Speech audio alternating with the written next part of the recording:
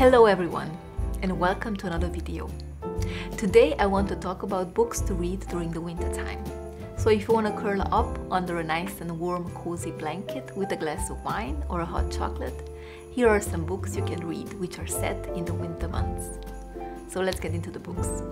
So I want to start off with two mystery thrillers. These I read recently and both are Ruth Ware books, In a Dark, Dark Wood and The Death of Mrs. Westaway.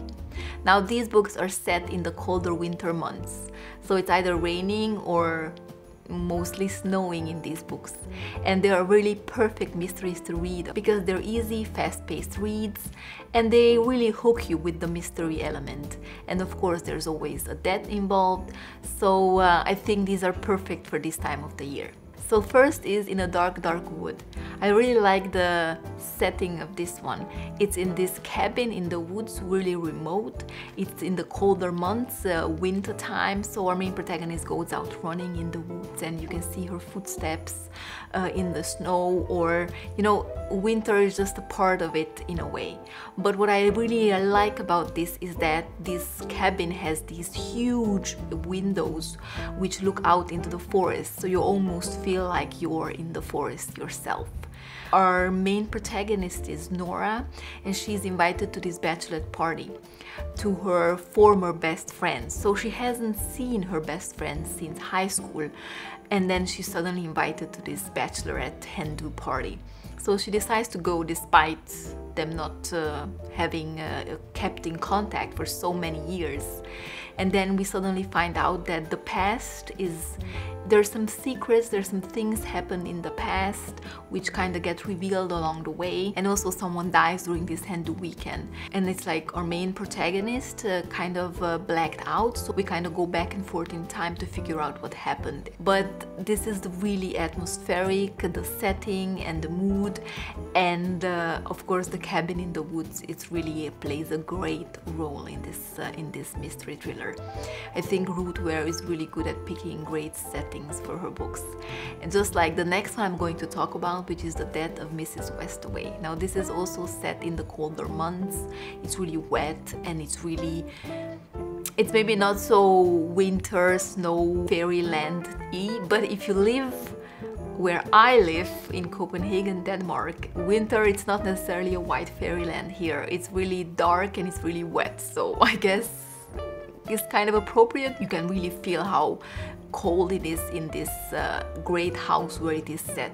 So here we follow a young girl who has come into this inheritance.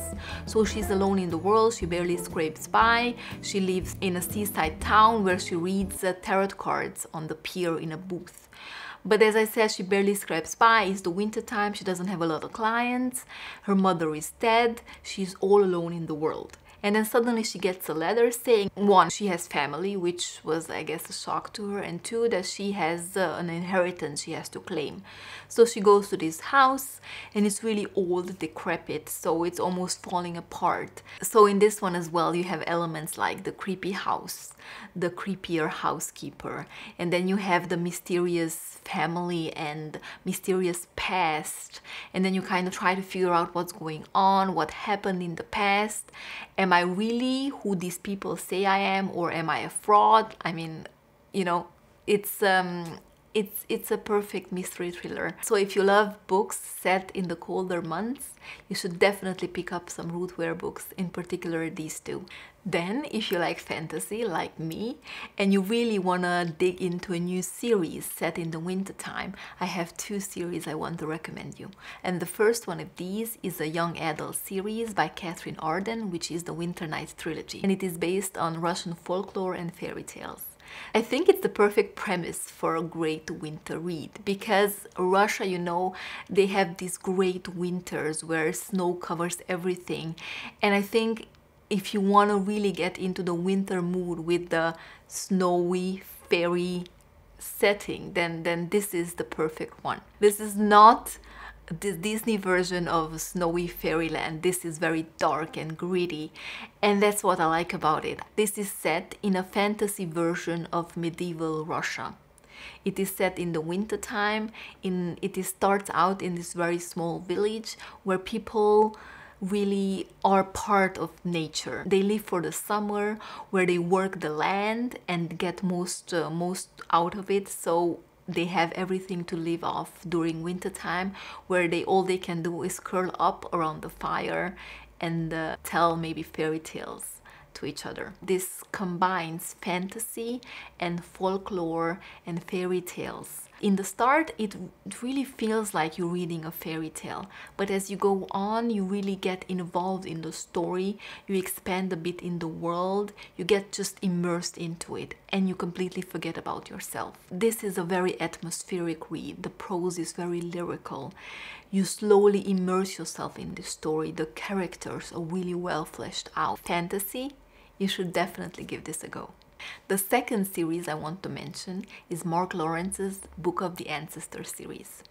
Now this is especially good to read around this time of the year, because this whole world is a world which is frozen over. So basically there's only a corridor around the equator, I think, which is unfrozen. The rest of the earth is frozen solid. So this is a kind of a post-apocalyptic setting set in a very, very distant future, where something happened to the moon and which basically made the earth freeze over. So again, winter is very much present throughout this whole series, and this is much more grittier, more violent, more brutal than the previous one I mentioned. Of course, this is also for adults.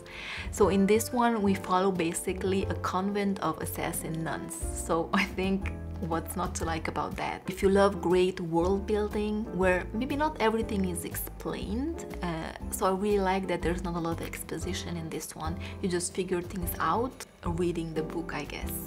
They're really great female characters, female friendships. There's not a lot of focus on romance, which is a plus for many, I think. But also I love how it is very character focused, but at the same time we don't forget about plot and action. The last book I want to talk about is The Great Alone by Kristin. This is a historical fiction set in the 70s, 80s in Alaska. So this really screams winter to me. This is a story about a family which moves to Alaska because they want to live a different kind of life, I guess. So it's also a survival story, because this family basically goes to Alaska without any preparation, without any proper winter clothes, without anything.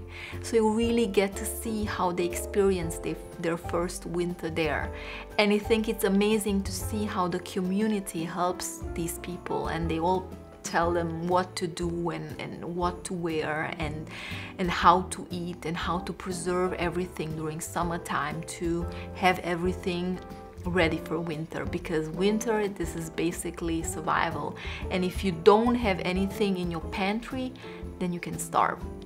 So it is a survival within a survival story, I think, because the father of the family is a veteran of the war. He's been in Vietnam and he suffers from PTSD.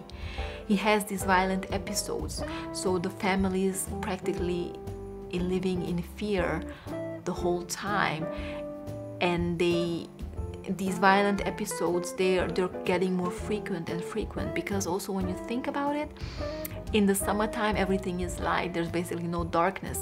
So someone suffering from this kind of war trauma has maybe a better time. But in the winter time, when it's dark and you're closed off only with your family, all these trauma come back with a vengeance. So read this if you are in the mood to read about a beautiful, heartbreaking story and really complex characters.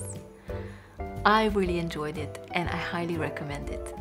So now tell me please, what do you think about these recommendations? Have you read any of these? Or are these on your radar? Or please tell me if you have any other recommendations based on the books I talked about. I'm really on the lookout for more books set during winter time, because looking at my Goodreads read shelf, I actually haven't read so many books set in winter. And I really love these ones. That's gonna be it from me for now. Thank you very much for watching, and I'll see you next time. Bye!